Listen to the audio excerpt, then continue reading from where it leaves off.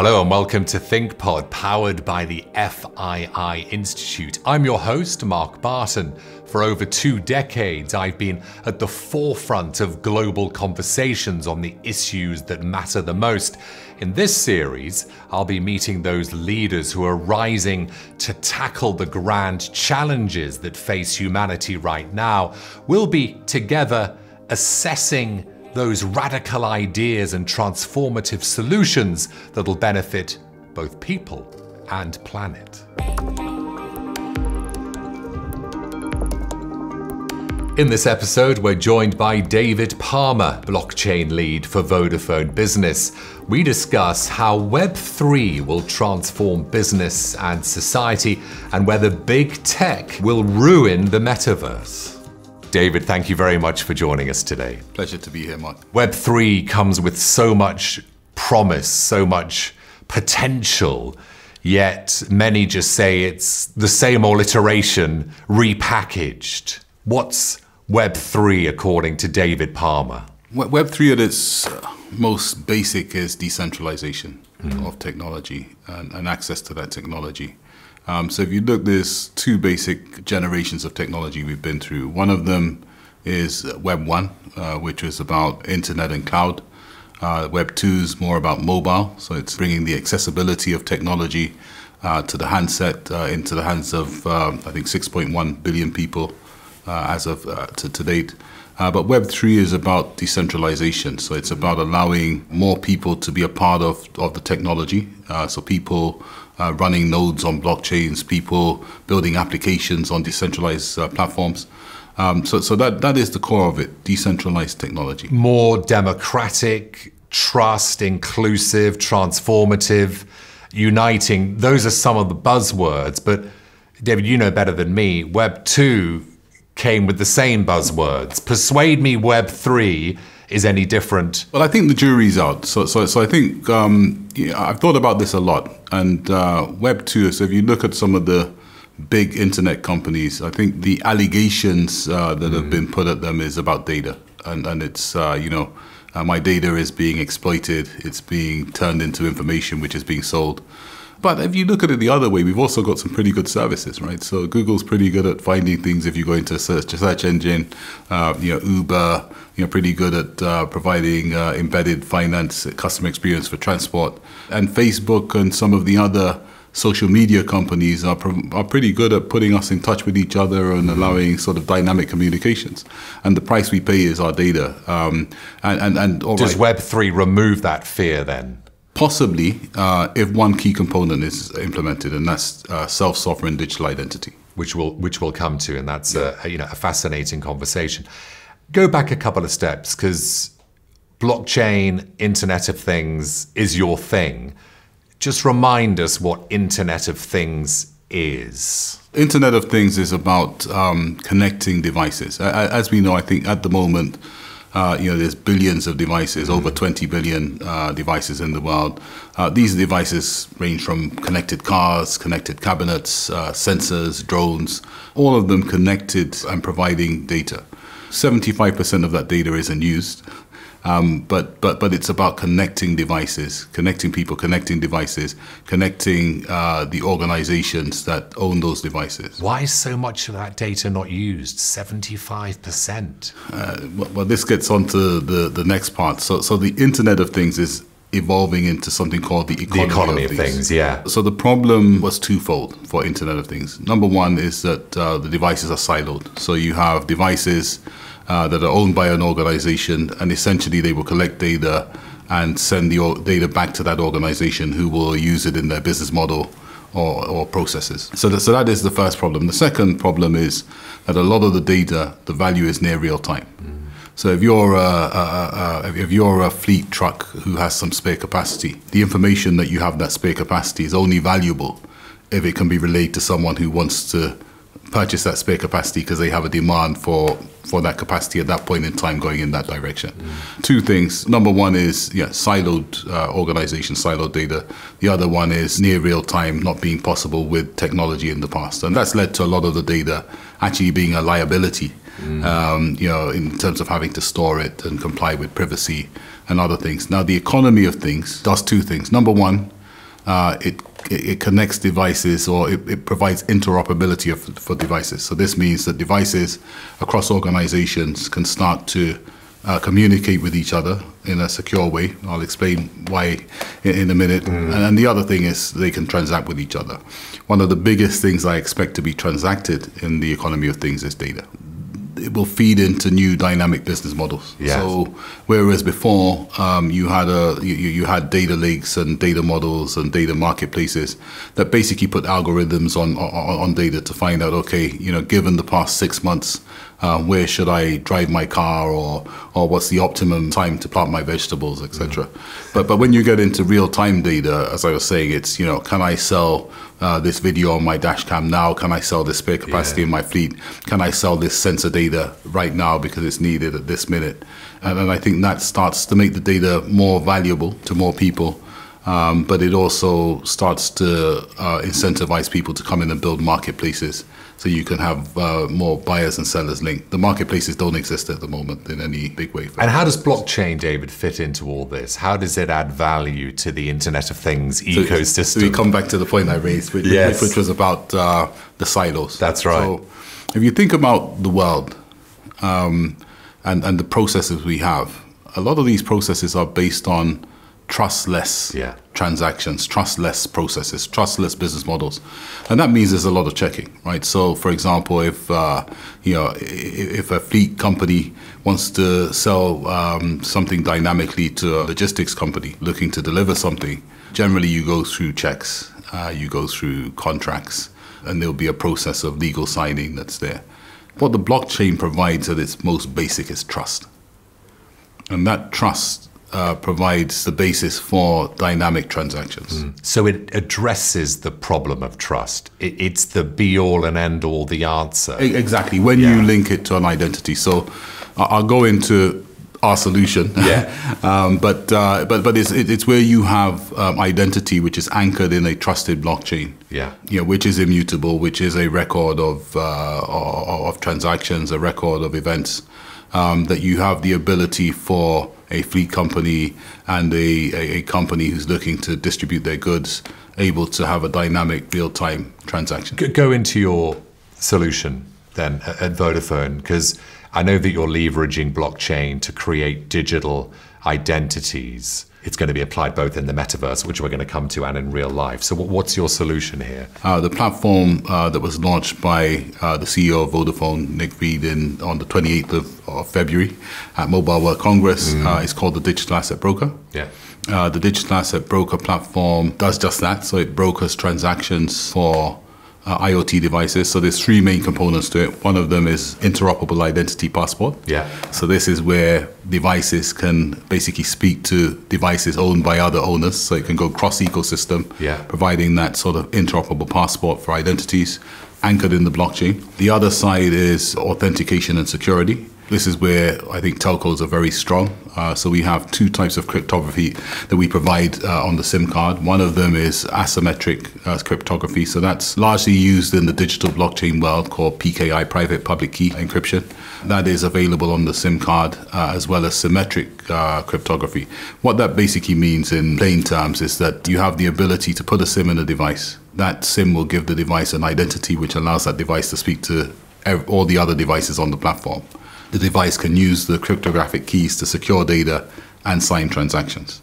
And then the third component we've built on that is a wallet, which allows the device to essentially link with other wallets by banks or other organizations and transact. Why are digital identities so important? They're able to bring back a lot of information that otherwise would have to be proved in a timely, frictionless manner. So if you think about it, if you just look at some stats, right? So at the moment, I think the population of the world is over 7 billion, right? And the population of connected devices is over 20 billion. So how many people are there to check every device, every certificate, in every transaction? If we're moving to a world of autonomous transactions, autonomous devices, automatic, autonomous commerce and business between devices, then you've got to have a way of number one, automating identity checking. and automating the payments that are associated with that. And digital identity is a way of doing that. It's a way of having a digital record of the device, its owner, key attributes of the device, which then, when linked with a blockchain, provides trust so others can trust it and access it with permission of the device owner. And that is then a basis when you link it to something called a smart contract for automatic transactions. Let's talk about smart contracts. We're going to break some of this terminology down, David, Sure. because not everyone knows what a DAO is, a smart contract. Let's go back a few steps. What is a smart contract and why does it matter so much? Smart contract is basically business logic in code, which is executed on a blockchain to fulfill the intention of that contract or the objective of it. So there are smart contracts. The leading platform for this is Ethereum. And indeed, what has happened is a lot of the other platforms have what's called an Ethereum virtual machine, which allows an Ethereum smart contract to run on them. Even platforms being used by governments like Hyperledger Besu, which has an Ethereum virtual machine, so you can run a Ethereum smart contract on that platform as well. So how are smart contracts going to change the way we do business then? I think at the moment, there's something called decentralized finance, which was DeFi, which was built largely on Ethereum in the crypto winter. So there's a lot of developers with nothing to do in COVID, and at the end of it, I think everybody was surprised with decentralized banking. And what DeFi does, it democratizes banking. So essentially, you've got a smart contract which is run. Which has something called liquidity pools. So it allows individuals or companies to contribute to provide a liquidity pool for borrowing.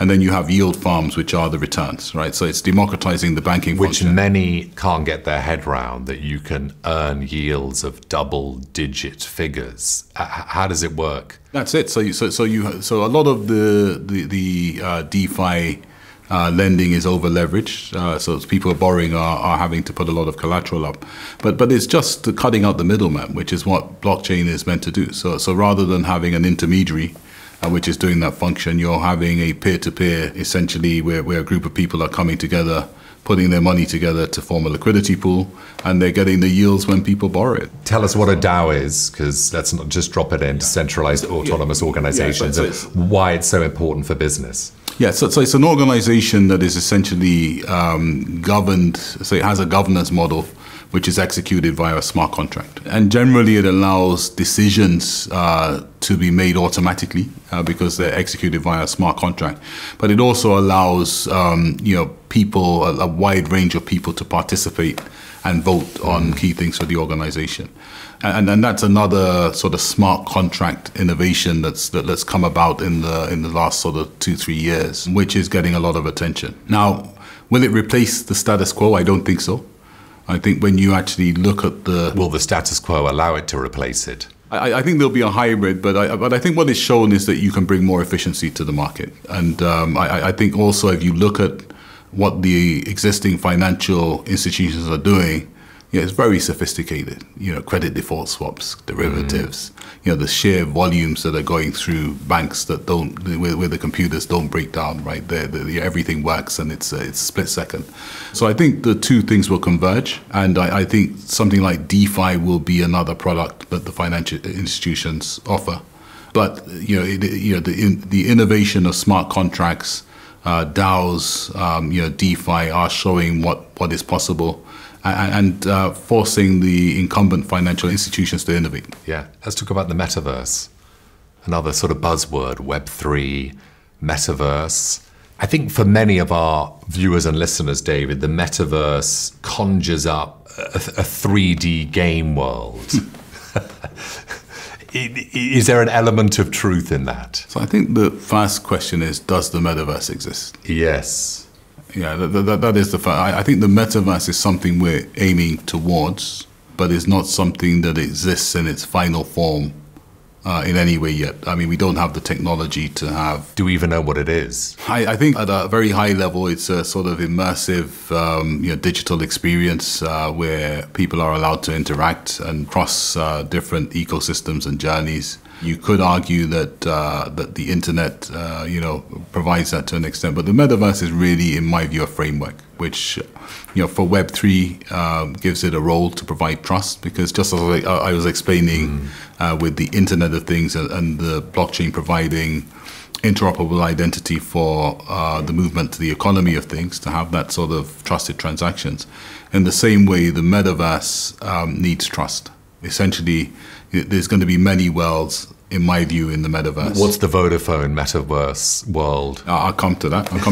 There's going to be many worlds in the metaverse, and what will be key is how you can interoperate between them, how you can transition between them with an identity which is where you come in, and also hold value right. Across them, because you'll be able to play to earn in one game and go and spend that in another metaverse, and so there's a whole economy that underpins it. So are you providing the bridge? Again, it's something that is an aspiration, which is to say, okay, the cellular phone number, the cellular cryptography is very powerful. It's something that we're leveraging for the economy of things, and I personally believe that the phone number, could be the identity that is able to link someone's online activity, be that purchases, be that participation, collaboration in different areas, with a real identity in the real world.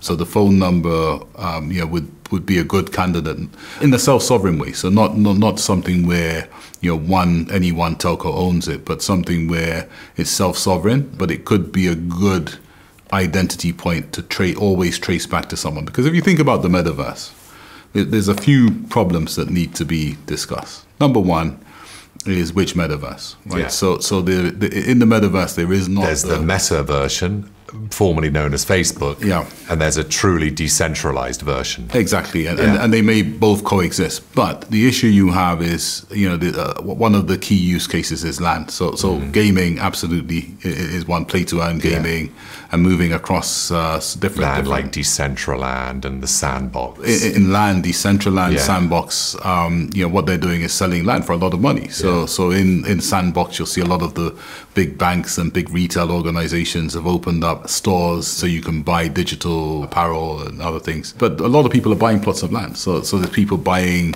sort of Miami or Park Lane land plots, or in the United Arab Emirates.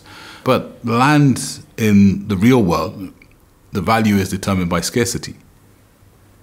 In the metaverse, you don't have the concept of scarcity, because I could buy land in Park Lane, or in the UK or UAE or Saudi or anywhere, prime plot. But then another platform could come up and offer the same land, and that could go on and on to fulfill demand. So there isn't the issue of scarcity, and that to have that scarcity, you'll need policy.